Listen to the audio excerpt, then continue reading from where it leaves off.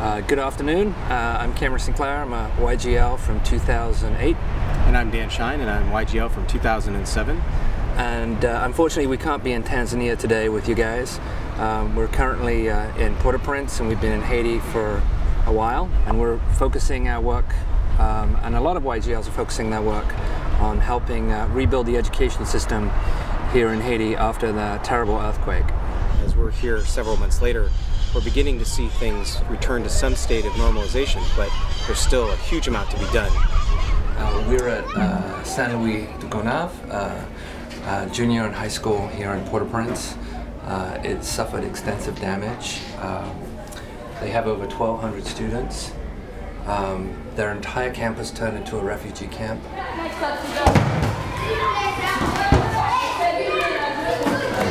Well, this is a classroom, or what was a classroom.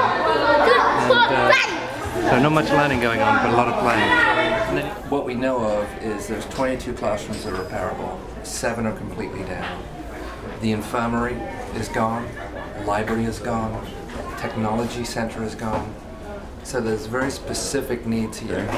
You begin to see refugee camp, literally thousands of people that have taken over any grassland that's on this campus. So not only is the school dealt with trying to get back on its feet, it has to relocate all these people. And what we have to do is get them in transitional shelters before hurricane season. Because if a hurricane hits here, this is all going to be wiped out.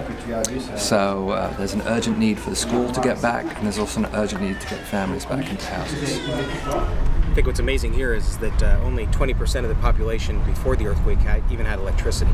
So this is a environment that as recently as 2008 only had 11% connectivity to the internet. Digital inclusion for education and healthcare is more important than ever, especially in an environment where so many teachers have died, that independent learning and long-distance learning is going to become an essential part of how people educate themselves and their children as we move forward. The earthquake didn't create poverty, it impacted it and expanded it. And we have an opportunity to collaborate and work with Haitian NGOs.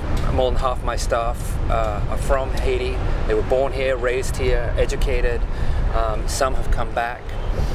And it's really about bringing all these groups together to rebuild this country. I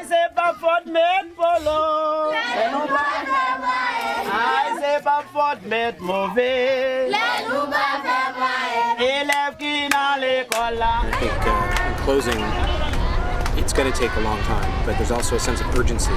So operating with that sense of urgency with that long-term goal together is really what's going to make a difference here.